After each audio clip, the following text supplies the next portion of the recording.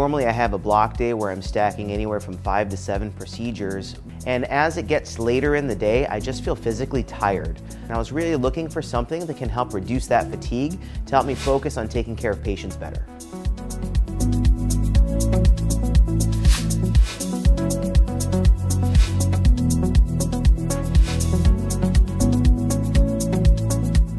First thing I do is I put the mask on because the mask strap will go underneath the halo.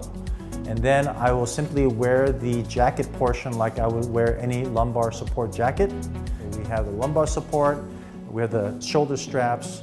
I tighten those up so that my shoulder opens up, which is another good feature of the NekSpine system. Once the halo is put on my head, and all I do is reach back, find the spine, and I just click it in position and orient it based on the hard shell, which is in the anterior half of it.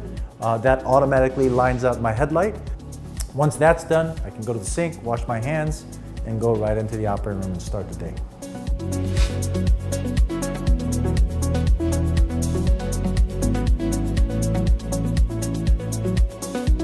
I've been using NekSpine for about 6 months here in the cath lab, and it has quickly become one of the most important tools I have to use in the lab.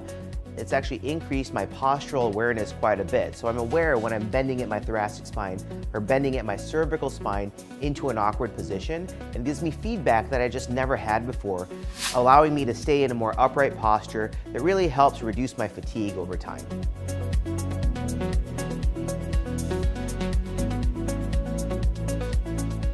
But now that I fully 100% utilize the NekSpine system, I don't have to take as much of a break in between cases, and I can actually get through the series of cases faster. So it actually saves me in productive time as well. I feel like towards the end of the day on my procedures, I can concentrate more and be more present for my patients because I just don't have the same physical discomfort that I had before.